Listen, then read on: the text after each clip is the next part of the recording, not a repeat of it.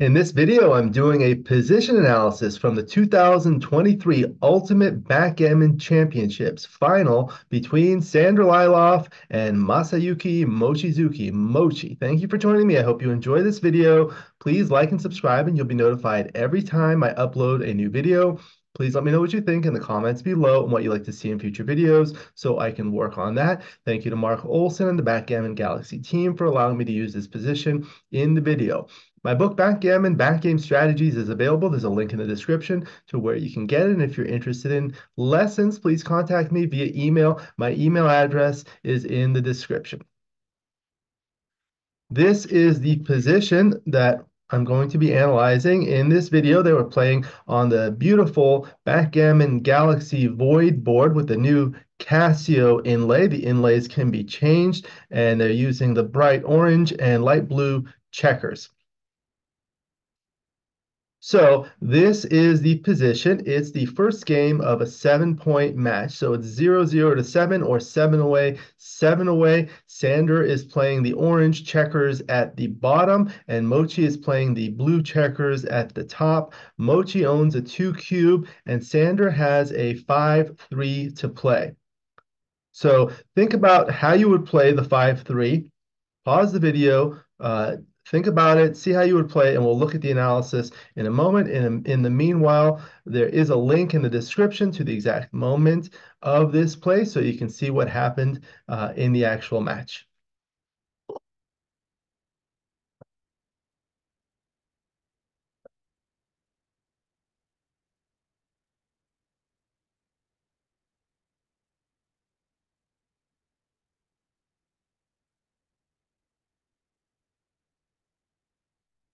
Okay, so when you look at this position, you can see with the 5-3, orange can point on head and attack, and that's especially valuable having already sent the cube because now he can win 4 points with a gammon, and that's very valuable in a 7-point match.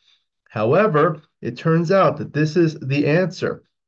The best play is just safely covering with 10-2, like so, which results in this position.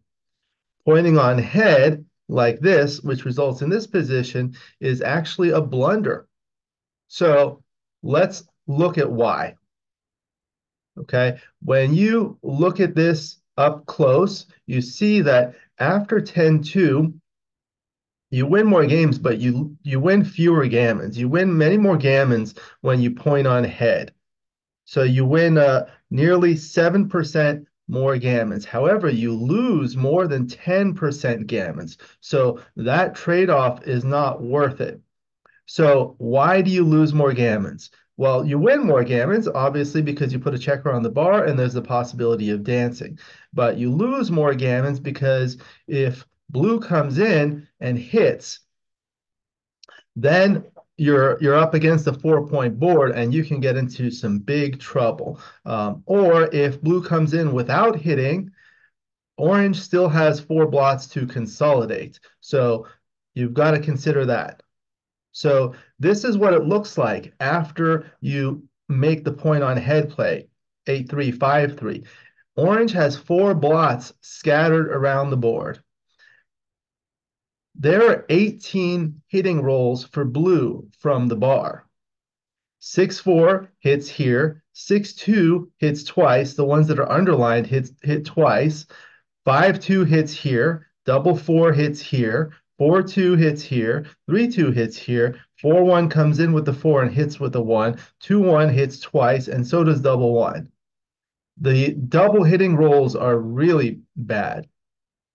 Additionally, look at the relative board strength. The relative board strength is the number of inner board points you have made as compared to your opponent.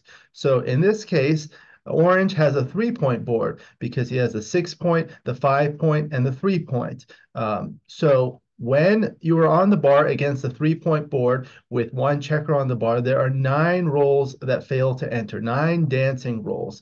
On the other hand, Blue has a 4-point board because blue has his 5, 4, 3, and 2. And when you have one checker on the bar against a 4-point board, there are 16 dancing numbers, 16 rolls that fail to enter. So 16 is more than 9. So when you're in a hitting exchange, the person with the stronger board is a favorite. Okay, so you have to consider that, especially when you have blots all over the place. These are the big swing rolls. So you see 2-1 and 6-2 are the big rolls, big swings um, that are big in favor of not hitting. Because if you do hit, those will hit twice, and you'll be on the bar with 2 checkers on the bar against the 4-point board. Let's take a look. Once you make the safe play, if blue rolls a 2-1, it's played like this, resulting in this position. So now all you have to do is just bring this checker home, and you're ahead in the race, and things are looking good. On the other hand, if you point on head and then blue rolls a 2-1, it's played like this, coming in from the bar with hitting and playing 16 to 15, hitting a second checker, resulting in this position. Now you have 2 checkers on the bar against the 4-point board, and blue is able to hit with sixes and come out and bring builders down, and you're in a lot of trouble here. And then if you make the safe play with 6-2, if you make the safe play by making the 2-point and then blue rolls a 6-2, it's played like this, resulting in this position. It's not great, but at least you can just bring this checker home and you have decent chances. However, if you point on head and then blue rolls a 6-2, you're in really bad shape because blue comes in with the 2 hitting and then continues with the 6 hitting a second checker, resulting in this position. Now you have 2 checkers on the bar against the 4-point board, and you can be hit with 20 numbers with 1s and 2s if you fail to enter. Or blue can bring builders down, trying to attack this other blot and complete a 5-point board. Now, let's go back to the original position and modify it to make some variants to see what happens when we change the position. Here you see it's a blunder to point on head. But if you move one spare from the 6-point to the 8-point, like this, now if you point on head, you're not leaving a blot on the 8-point. So if you use these 2 checkers to make the 3-point, there's only 1 blot here and a second blot and a third blot. So that only leaves 3 blots. So that's much stronger, and now pointing on head becomes correct. So you have to think about how many blots you leave. Now let's look at what happens when the 2-point is made. When the 2-point is made, now you make the 3-point with the point on head roll 8-3-5-3 without leaving a blot on the board, and there's only 3 blots left, and it makes a 4-point board. So that makes a huge difference. Number 1, you're not leaving a blot on the board. Number 2, there are only 3 blots. Number 3, there's a 4-point board rather than a 3-point board. So that makes a big difference, the relative board strength, whether you have a blot on the board, and the overall blot count. Now look what happens when you make a blot in the opponent's board.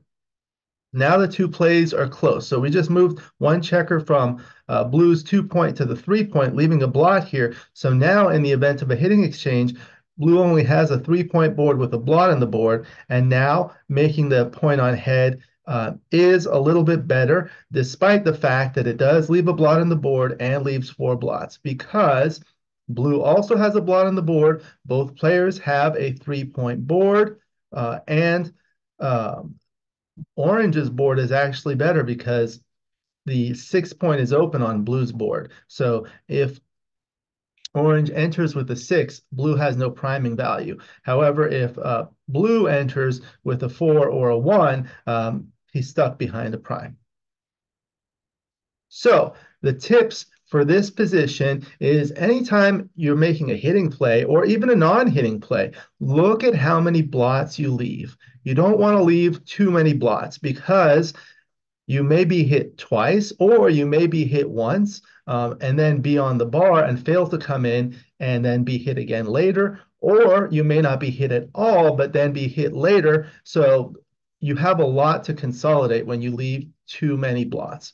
You want to identify the relative board strength. So how many points do you have in your board and how many points your opponent has in the board? That's really important in the event of a potential hitting exchange or a blot hitting contest.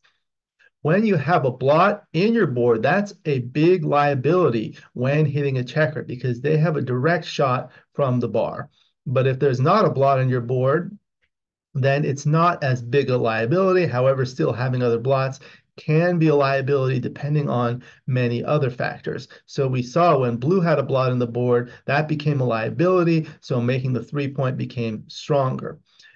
Whenever you leave shots, you want to count how many return shots the opponent has. In this case, after pointing on head, half the numbers hit back and some of the numbers hit twice. So that's really bad.